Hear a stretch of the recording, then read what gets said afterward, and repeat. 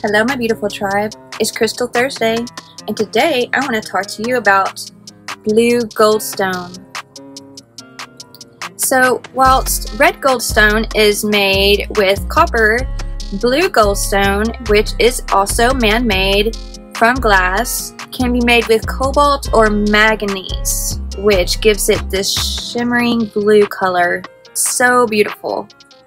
So even though it is man-made and not naturally formed, that doesn't make it any less of a crystal than naturally made ones, because it is made from natural things like quartz sand.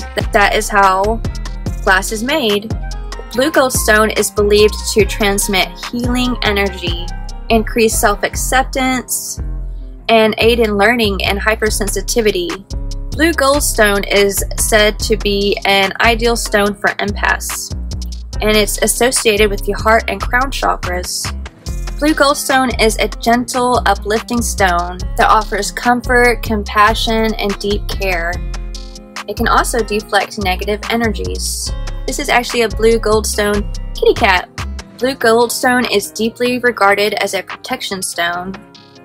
So since it's a comforting and compassionate stone, I was reading online and it said that when placing this in your house, it said imagine having a very large cuddly dog and that will cuddle with you all night, but it won't blink an eye to protect you from an intruder.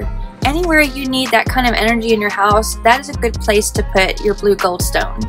So get you a little carved figure or a necklace. That'd be something good to wear too. Get you a little kitty or a dog animal carved. Since it's man-made, it's not expensive and it's easy to find. I highly recommend blue goldstone as another addition to your crystal collection. I know you're racking up a bunch of crystals already from all these videos, but I love crystals and you can never have too many, I think. So get you some, my little blue goldstone kitty. Well, and my big fat kitty, my Devon Rex kitty, my little baby girl. Yes. Anyways, that's all I have for today, guys. Love and light to you all.